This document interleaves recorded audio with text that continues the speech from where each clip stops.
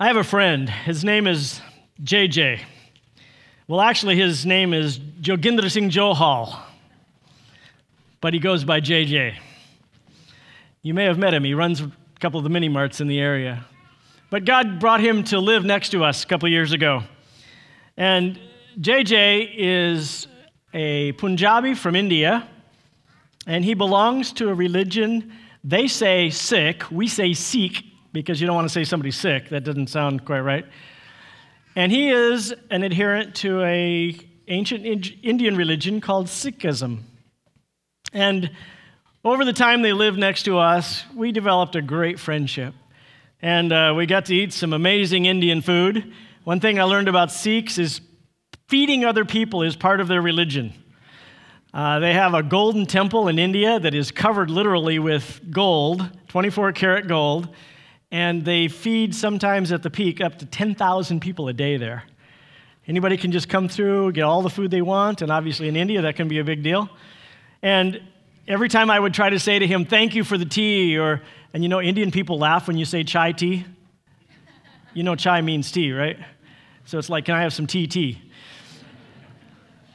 So we'd have amazing chai at their house and wonderful meals, and I'd say, thank you. And they'd say, oh, no, this is for God. And Sikhs believe in one God. And ironically, there were many interesting experiences. He told me a lot about their religion. He was very interested in sharing that. He has a friend who is a Christian, and so he already knew quite a bit about Christianity, and we shared about those things. And I learned a lot about not only their core of their religion, but of their history in India. And there are certain signs that all Sikhs have. And once you start seeing them, you will understand a little thing that's important. Number one, many of them have really long hair and wear the turbans. That's a sign of a devoted Sikh. And they get confused with the Muslims over here, which is really sad because actually the Muslims have been killing them in India for hundreds of years. So they are often truck drivers or run a lot of the little mini-mart shops. And they wear a steel bracelet around their wrist. Every Sikh has that. They also have a comb in their hair. They have a dagger on them. And they have long beards if they're men. Those are the signs of being Sikh. And I learned how to connect to them and relate to them. And actually, we went to some of their celebrations. And you know, there's a hope in me at some point that I can represent Jesus to him. And it was very, very interesting because in their religion, they honor a lot of other religious people and religions. They honor Jesus as well as other prophets. They would see them. And so when his baby was sick, his grandson was sick, he asked me if I would come over and pray with the family. And so I came over and I prayed in the name of Jesus and I prayed for them. And they were very grateful because in their understanding, that is an acceptable, we're all talking to the same God. And so I have this experience, and I want to say not only what happened with JJ, but what's happening inside of me.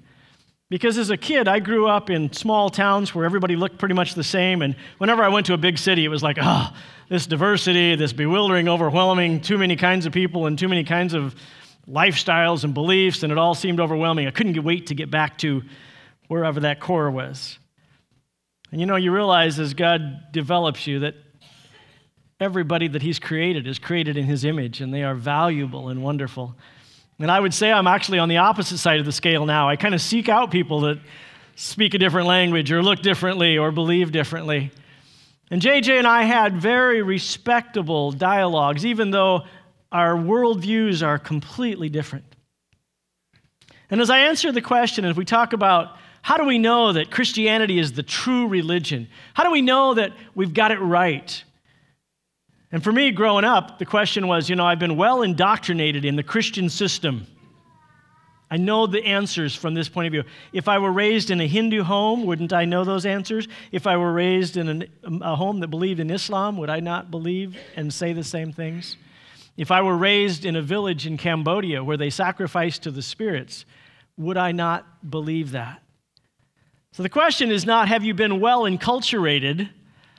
The question is, are there earmarks about following Jesus that say this is the truth, not just another organized system of belief? And so I would challenge you as we walk through and say, is this the true religion?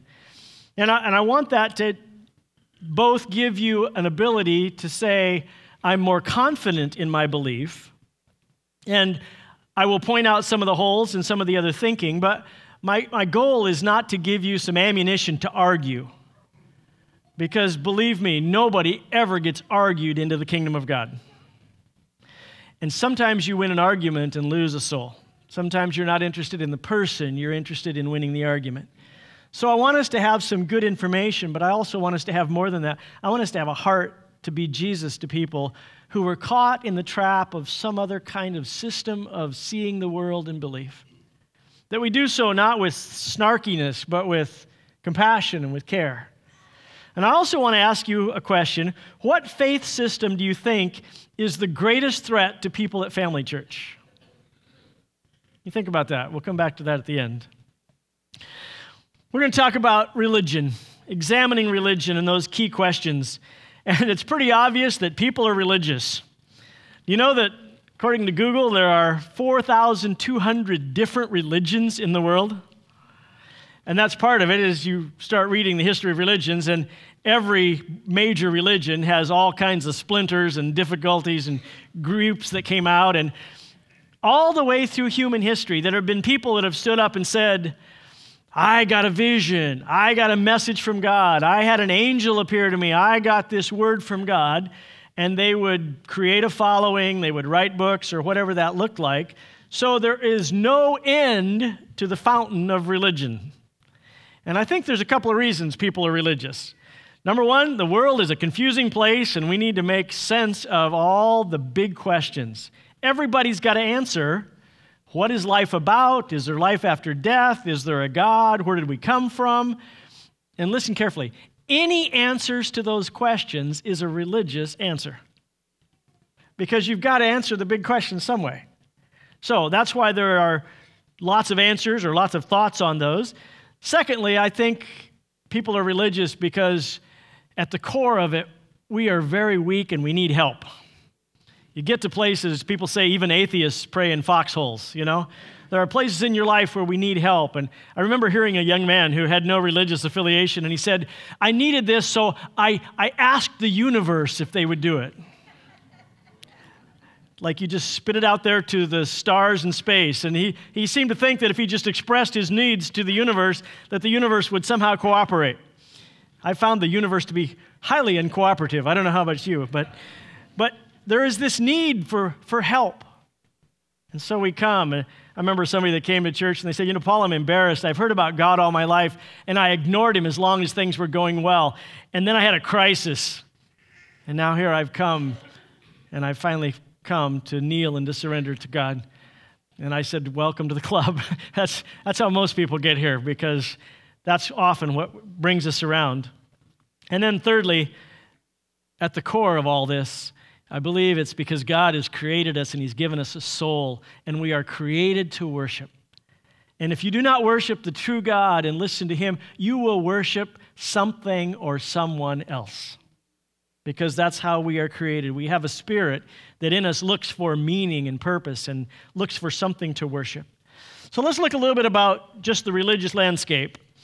There are supposedly, reportedly, 2.1 billion people who would call themselves Christian. And of course, this includes Mormons, Jehovah's Witnesses, people that don't believe the Bible's true, people that just grew up in a Christian country. It includes anybody that would say, I am a Christian. And close behind that, 1.3 billion would identify with the religion called Islam. They're Muslims. And that religious movement is growing around the world, partly by force and partly because part of the lifestyle of the Mormon or of the Muslim people is that they have lots and lots of children. I read an article where the native French people are having children. Their birth rate is somewhere about 1.6 or 7, and the Muslims who've come in from the outside, who are now 10% of the country, they have a birth rate somewhere over 4. So what's going to happen in 2 generations? You can see pretty quickly that France is going to have a Muslim majority, and there are lots of places where that's happening. So the religious landscape changes pretty often as it continues to change. And then there are huge numbers of people who would aspire to some kind of an Eastern religion, some kind of meditation, and this has actually made great inroads in the American public where you just sit and calm yourself and think of nothing and have this kind of open yourself to the spiritual life. And in fact, I think there's a lot of emphasis that I'm hearing, and people say, I'm not religious, I'm just spiritual. And generally what they mean is, I don't want to be part of organized religion. And I thought if you knew how disorganized it was, you might change your idea about that. But this idea that I don't want to be part of any system, I just want to be spiritual. And of course, people mean all kinds of things by that. What I was interested in is the third largest category are people that say, you got it all if you got it wrong.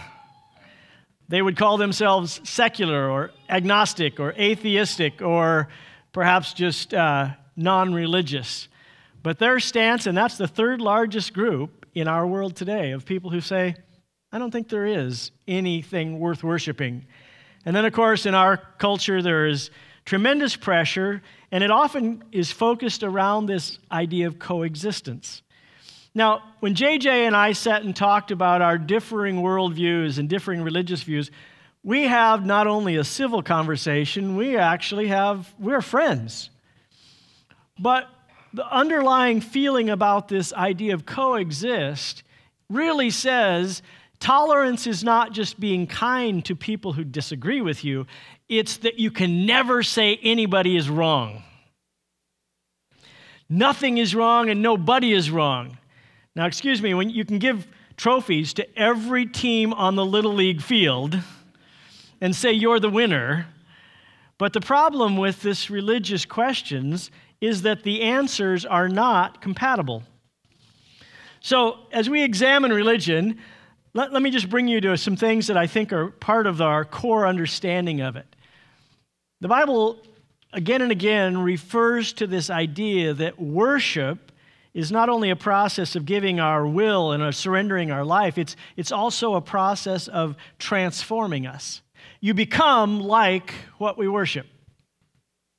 Now, behind that, you realize that the biblical picture of the world is that not only is there a God in heaven, and he is the creator and the ruler, but there is also Satan and evil spirits. And when we think of the work of Satan, we often think of he tries to get people to murder and to get drunk and illicit sexuality or something. We think of the dark side. Do you realize that half of Satan's work is in religion? That he's called the angel of light. And that, in fact, all of these people who are coming up with the worship of idols, and in the people group that we've adopted in Cambodia, every village has a little banana grove in the center, and that's where the spirits live. And the children are taught from an early age, you never go near that, you never go around that, and they do sacrifices to appease the spirits, and their whole religious life is to keep the spirits from being angry. And you think to yourself, how could people do that? Why would they believe in such crazy stuff? Because there really are spirits. Why would people worship idols? Because there are demons behind those idols that make things happen, that have power, that reveal things to people. There is a whole spiritual world we can't see. And the Bible says clearly, either you have God on the throne of your heart and you're following him, or if you're following anything else, it's in reality Satan that's manipulating you and using those systems to keep you in bondage. And he's done a pretty good job, would you not say? In fact, back in Psalm 115, he talks about idols, and he says, those who make them will be like them, and so will all who trust in them. You see, Satan knows that what we revere, we come to resemble. That whatever those things are, they begin to control our life and begin to transform us into the objects of our focus. So what we believe changes the course of our life.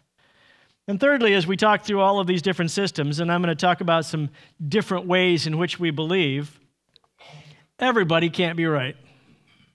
You can't say, you believe in millions of gods, you believe in one God, you believe in no God, you're all right.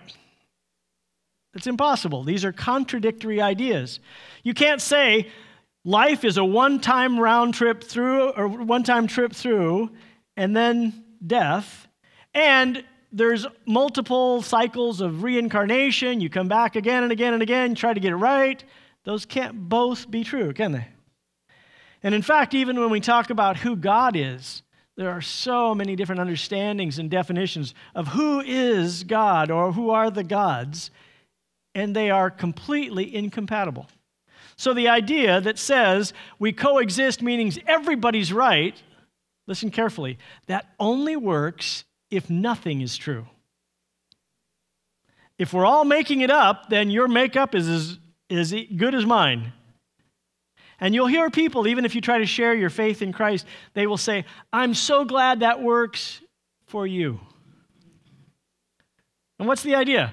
The idea is religion is really just a subjective experience of how I make sense of my world, and some people find peace and happiness here, and some people find peace and happiness here, and if it makes you feel better, and if it makes you a more moral person, then that's all wonderful.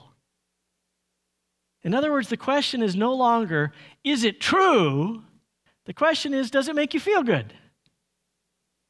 And see, those are sometimes opposite questions. In fact, I would submit that a lot of sin makes you feel good for a while.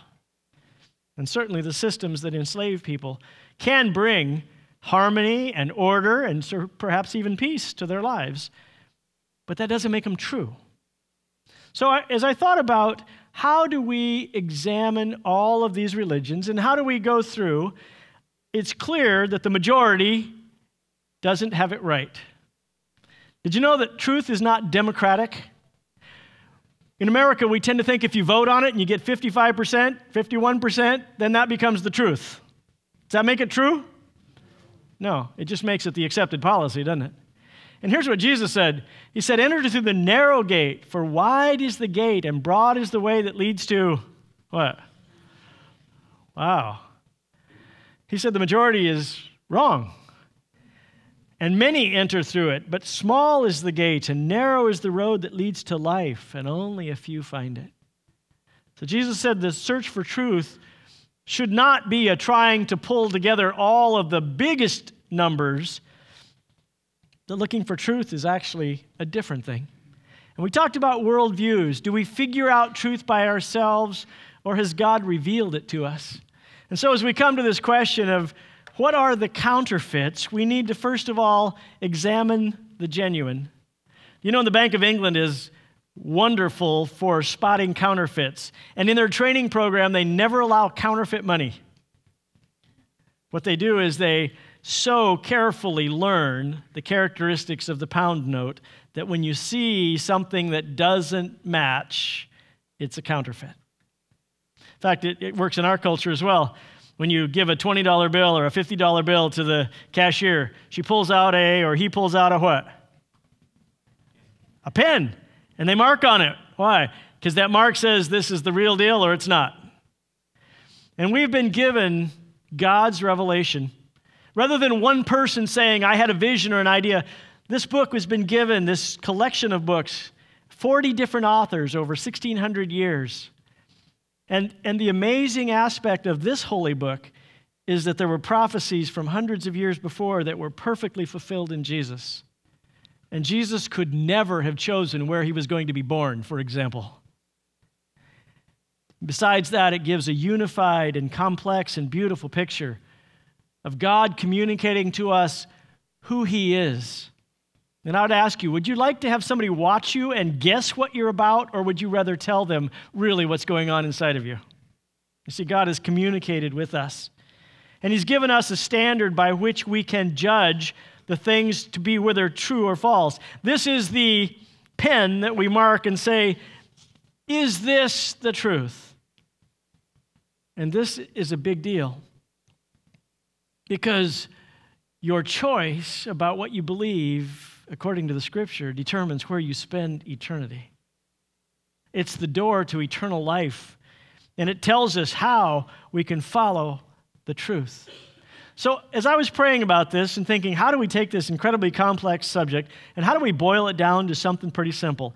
I'm going to give you 5 simple questions to ask that the Bible says, this is the truth. How does this match up, and does this not follow all logically, and does it not cohesively fit together? So, first of all, the Bible says there's one God. Now, ironically, in our evolutionary way of thinking, People say, well, you know, in the beginning, people made up gods because they couldn't understand lightning and floods, and so there was a god of this mountain and a god of this stream. And then as they advanced more, then they developed the idea, they invented the idea of monotheism. Don't you love that? What it's saying is not that God made us in his image, but that we are creating God in our image, that we're making up gods as we want them to be. And so in the beginning of the Jewish day, they would pray through this morning prayer from Deuteronomy chapter 6. And it's verse 4. It says, "Hear, O Israel, the Lord our God, the Lord is one.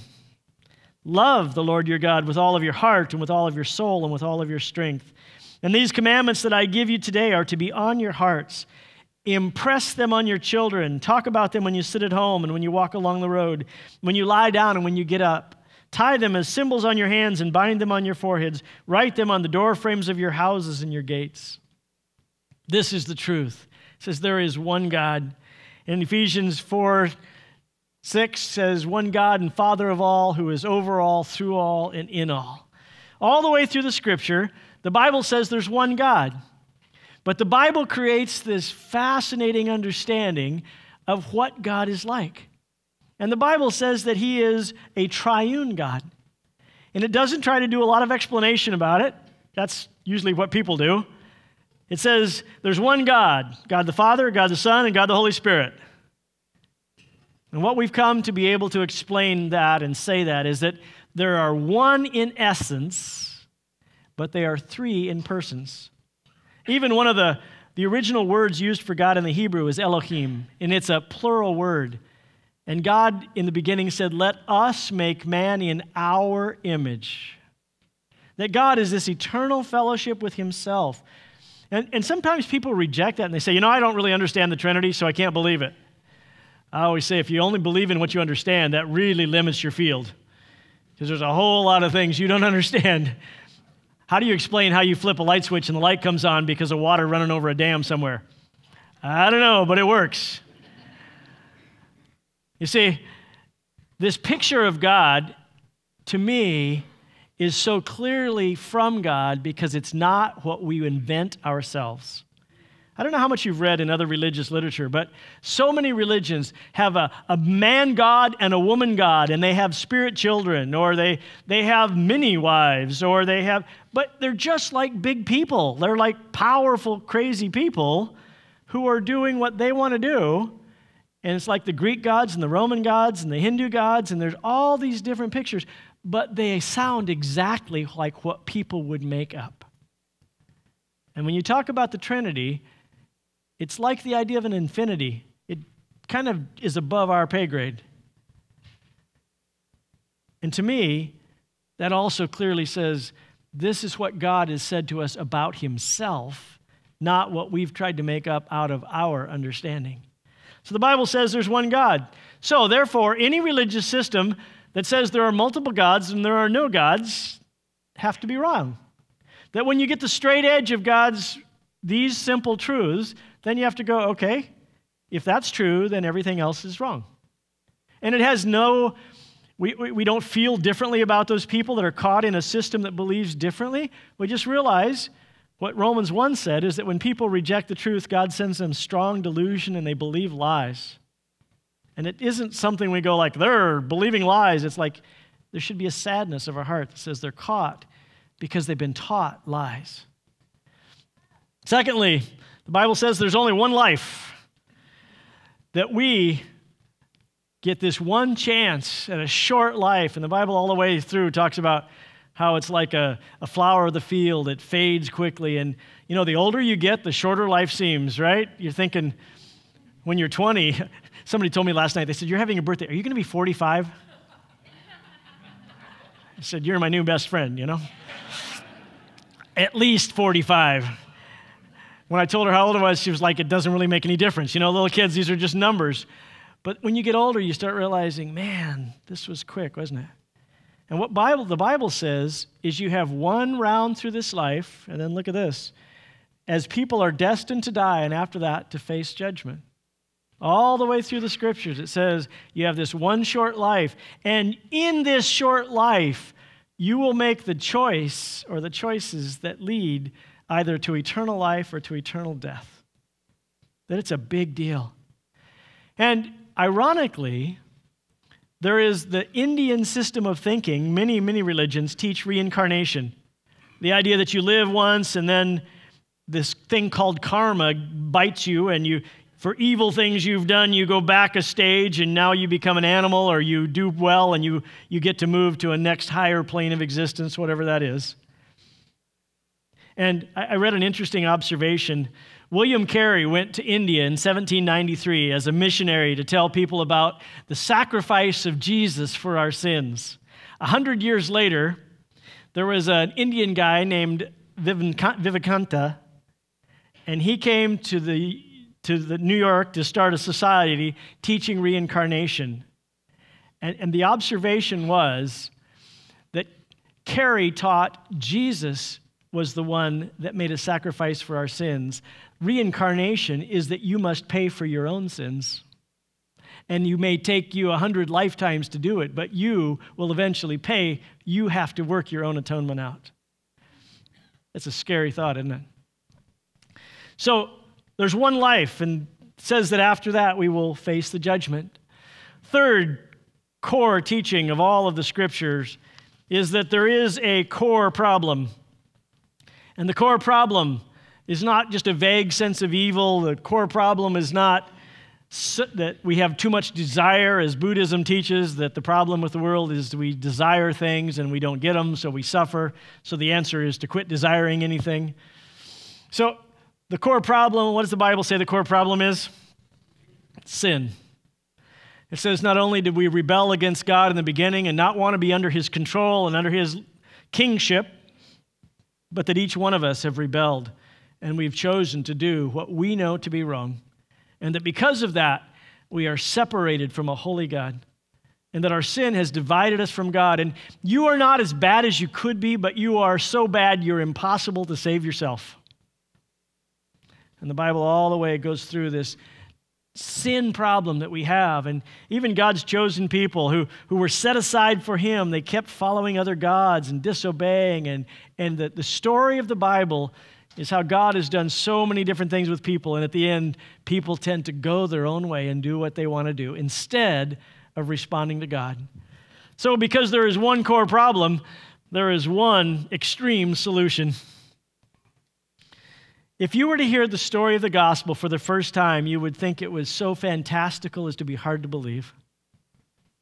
That God, the three-in-one, that Jesus came down to become fully God and fully man so he could experience human life. And because he lived a sinless life and gave himself as the spotless lamb as a sacrifice for our sin, he died and he paid the price that sin required. Romans 6:23 says the wages of sin is death. And Jesus paid that price. And then, as we talked about 2 weeks ago, he rose from the dead, showing that everything he had said was true. You see, that's the focal point of human history. Either that is the most awesome extension of God's love to us that you have ever heard, and the only solution to the cancer that is sin within us, or it's just another religious myth. It's either all or it's nothing. Paul says in 1 Corinthians 15, if Christ didn't raise from the dead, then we're all in our sins and everything we believe is ridiculous. You see, it's an all or nothing. And if it was sufficient for us, because you see, this is one of the beautiful things. Religion, if you look at all the religions of the world, they're essentially a system of works. How do I do more good things and fewer bad things so I can somehow improve my religious stake, whatever that is? And they define good things and bad things differently. They define how it's to be done differently. But that's the core essence, is that the harder you try, the better you are, the more likely you are to go to nirvana or to go to heaven or whatever that story is. Somebody said this week, and I thought this was powerful, Christianity is also a religion of works. It's the works of Jesus. It's not saying I can save myself or I can slowly better myself in this lifetime or in many lifetimes. It's saying there's no hope for you except that you accept the sacrifice of Jesus as a payment for your sins and a bridge that opens the way for you to have a relationship with the God of the universe. That's either the most incredible truth you have ever heard, or it's just another religious myth. And you see, if it was okay just to meditate, or it was okay just to try to help people, or okay not to eat meat, if that could make you holy enough, then why would Jesus have had to die? You see, you don't use an extreme solution for a mild problem. An extreme solution is because there's an extreme problem. And Jesus said, I am one of the many ways. No. I have a Mormon friend. She said lots of people poked fun at her belief and her religion growing up, and that had no impact on her. And she said, but somebody showed her the scripture that says, Jesus said, I am the way, the truth, and the life. No one comes to the Father except through me. And she said, then they asked me, are you trusting Jesus for your relationship, or are you trusting Joseph Smith or the church or other people? And she said that question just burned within her. Why? Because God's word is powerful, isn't it? And you see, people don't mind if we believe in God. They don't mind if you believe in Jesus. But if you say Jesus is the only way and there's no way to get to the Father except through him, ooh, you're not being very tolerant. And I want to be exactly as tolerant as Jesus. What's the last thing in the scripture? I want you to get this. He says, salvation is found in no one else, for there is no other name under heaven given to mankind by which we must be saved. Do you think the multiplicity of religious beliefs is a new thing? Do you realize that one of the major emphases of the New Testament, which was written 30 to 70 years after Jesus went back to heaven, do you realize that one of the major focuses of almost all of the books Paul wrote was the false teachers and the false beliefs and the wrong ways we're getting off track? Now, see, this has always been the problem, is that there is truth and there is error. And the scripture says there is one book. It's actually 66 books, but it has been put together by God to communicate what he's like and what his plan is. And you say, well, what about the latest prophet? You see, there are many, many religions that say Moses was great and Jesus was great, but then there's Muhammad, 600 years after Jesus. Oh, but then 1,400 years later, then there's this guy named, this Guru Nanak, which began the Sikh religion. And then in the 1800s, there was Baha'u'llah, who got a vision from God, and he founded the Baha'i faith. And then in the early 1900s, there's a Joseph Smith, and he got another word from God. And what about David Koresh and the Branch Davidian? Or maybe more close to home, what about Sant Bajit Singh, who is the guru of what was first known as the Kirpal Light Satsang? Now you just know it as the Lighthouse Bakery. You see, there are holy and religious teachers that are always saying, this is the truth, this is the truth, this is the truth. I had this vision. And you know what Paul says? He puts it very succinctly. Even if we or an angel from heaven should preach a gospel other than the one we preach to you, let them be under God's curse. Now, is that tolerance? No, he's saying, I tell you, this is the truth, and any deviation from it is error. It doesn't take much of a lie to mix with the truth to get you way off track. You see, people don't have to be completely wrong. They can just be a little off. And God says, this is the straight edge. There is a narrow gate. There is a narrow way. And let me challenge you to find that, not to try to make the way as broad as possible. So, you think through these simple ideas of all of the religious systems and all of the teachings of the world. And you say, do they talk about the true God? What is he like? Do they talk about the life that we are lived here and the purpose of that and the finality of that? Do they talk about the core problem of sin and how that has infested mankind? They talk about Jesus as the only solution. This is the only good news. Do they talk about the fact that God has given his word? And by the way, if you do some study on how we got the Bible, you'll be amazed to know how incredibly close to exactly what the authors wrote down we have today. People like to use this, well, it's been changed over and over in the years, and it just shows that they know nothing about how we got the book that we got. Because if we have a revealed life, then you and I need to submit ourselves to the Bible and say, what this says is true, and this is what I believe, and anything else that contradicts it, I reject, and anything that's added to it, it's like, well, who knows? I had a guy tell me, I love Jesus and I believe the Bible, but I still believe in pre-existence. That spirits were in heaven before they came to earth, because that was a part of his former religious life. It's like, no, don't hang on to other things. Say, if it's here, it's true. If it gets added on, then it probably isn't. If it contradicts it, then it absolutely isn't. So I told you at the beginning that we would ask also the question, what religious system of belief is most dangerous to you and me today? And it may surprise you. Some of you might think, well, Islam is conquering the world and they're beheading people and it's awful, or maybe the Eastern mysticism that slipped into our culture.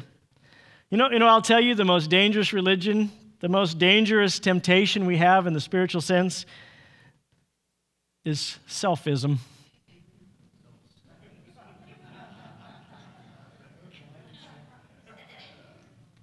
You see, if we do not put Christ as the Lord of our life, then who is most likely to sit on the throne of your heart? Me. Somebody who doesn't go to church here anymore, and they're going to another church, and she was trying to tell me what it was a good idea, and she said, well, it's really small, so it's comfortable for us. Okay, and they have lots of food there. That's how I'd choose my church. Oh, and we have lots of Bible. But you know what I was hearing through that? I was hearing that even though I say I'm a follower of Jesus, what I really want is for it to be all about me. And let me say this clearly. If you're a follower of Jesus, it means you submit your life to His control and you become a born-again follower of Jesus. And it means you're being transformed in your lifestyle so that you are letting God change you from the inside out to become a new person that becomes more and more and more like Jesus. And then it means that you're on mission with Jesus. And your life is not about how to make me comfortable and how to do what I want and how to get everything to go my way. My life is about the kingdom of God and submitting myself so that I am the hands and feet of Jesus to the people that I see in my neighborhood. That's what it means to be a follower of Jesus. And there are many people who say, I'm a Christian, but they really are worshiping themselves, and they believe in a certain system of Christianity that makes it convenient for them to feel comfortable, but they're not on mission with Jesus. And there's a world of difference. And unfortunately, even groups of people that go to church, I think there are lots of people who have gotten into a religious system of doing good things and being involved in Christian activities.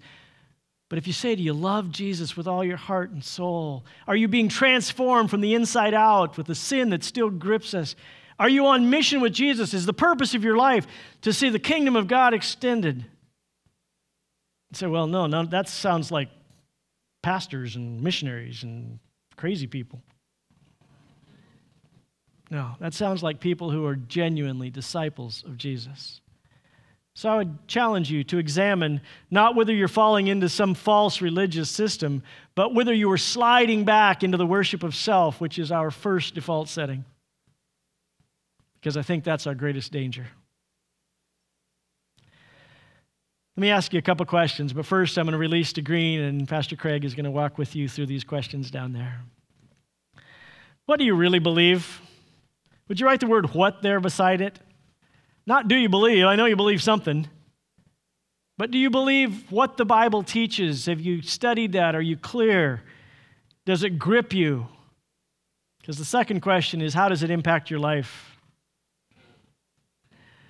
And let me give you a sneaky Bible quiz. Here's a Bible quiz for the day. What are your neighbors' names? And even more importantly, what is their spiritual condition? You see, because when we get to know the Bible and we get to know Jesus, it makes us, Jesus said, love the Lord your God with all your heart. And the second commandment is what? Love your neighbor as yourself. And if we are going to make a difference in this world, it's not going to be because we hold a big campaign. It's going to be because people who are followers of Jesus permeate their clubs and their schools and their neighborhoods and their families, and they experience the life of Jesus and they express the love of Jesus. And people go, I don't know what you got, but I want some of that. And that's what God's called us to do. And that's what he wants to do in us and through us. Father, thank you for the truth. That it's not arrogant to say this is the truth.